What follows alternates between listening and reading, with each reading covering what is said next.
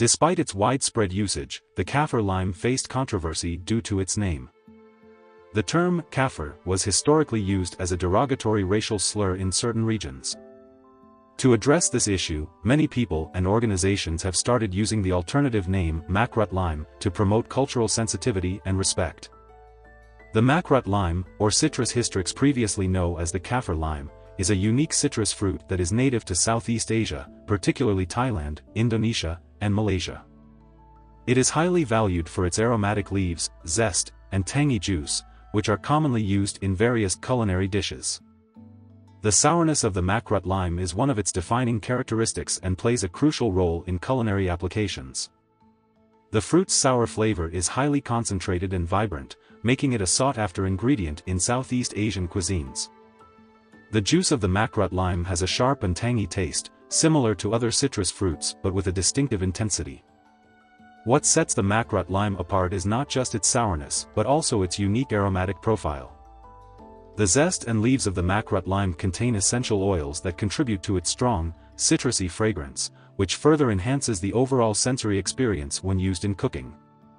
Please don't forget to like the video and please hit the subscribe button so you never miss our daily video uploads.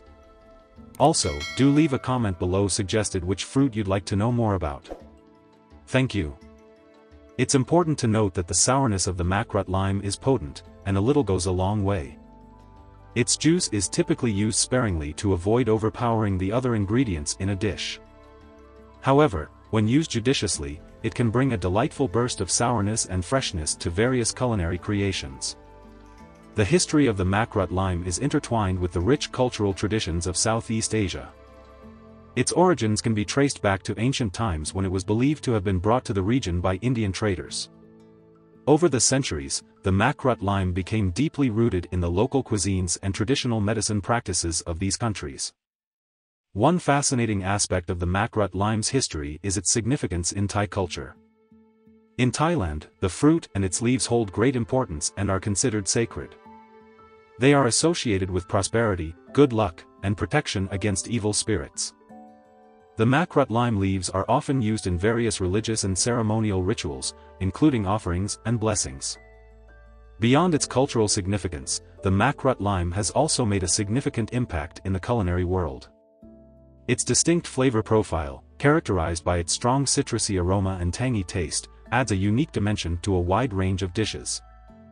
Thai, Indonesian, and Malaysian cuisines feature the Makrut lime prominently in various recipes, such as soups, curries, salads, and desserts. The zest and leaves are often used to enhance the flavors of these dishes, providing a refreshing and aromatic twist. In recent years, the Makrut lime has gained popularity beyond Southeast Asia and has become sought after in international cuisine. Its leaves, zest, and juice are now used in fusion dishes and cocktails around the world, adding a touch of exoticness and complexity to culinary creations. Apart from its culinary and cultural significance, the Makrut lime also has a lesser-known use in traditional medicine and aromatherapy. In certain Southeast Asian countries, the essential oil derived from the Makrut lime's leaves and peel is believed to possess various health benefits. It is often used topically or in aromatherapy practices to alleviate symptoms such as muscle aches, insect bites, and even respiratory conditions like coughs and colds. The oil is valued for its invigorating and refreshing properties, which are thought to promote relaxation, mental clarity, and overall well-being. So, besides being a delightful addition to culinary creations, the Makrut lime also holds potential therapeutic qualities that have been recognized and utilized in traditional medicine practices.